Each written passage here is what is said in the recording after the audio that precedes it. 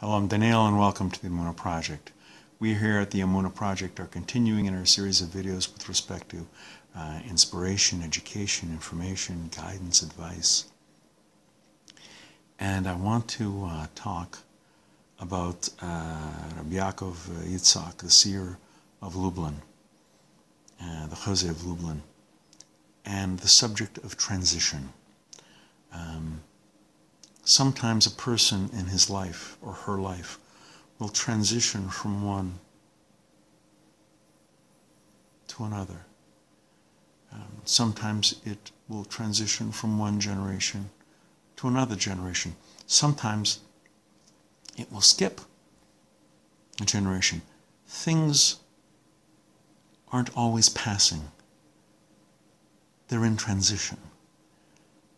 And there's a story about the Seer of Lublin that I think brings this out. There was a rich and powerful man by the name of Shlom. And he was very important, a very influential man, had a big status in society. People counted him Count Shlom. He fell dangerously ill. His son at once set out to see the Rabbi of Lublin, to ask Yaakov Yitzhak to pray for his father, pray for mercy on his father's soul. After a long journey, he stands before the tzaddik, gives him a slip of paper with his request in his father's name.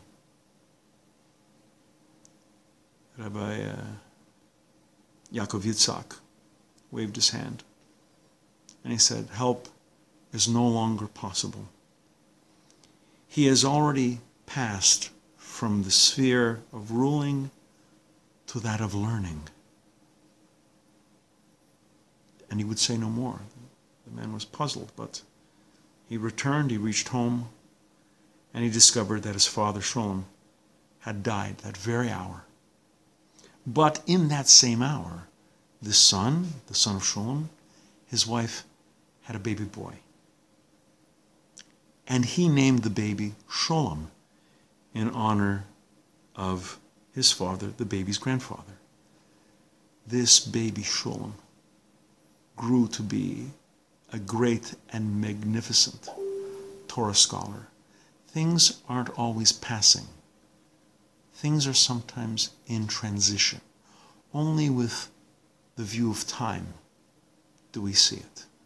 We're going to be doing more videos about the Seer of Lublin and other Hasidic personalities. Please come back. Please watch. Please learn. And until next time, on behalf of the Emunah Project, I'm Daniel, and thank you too much.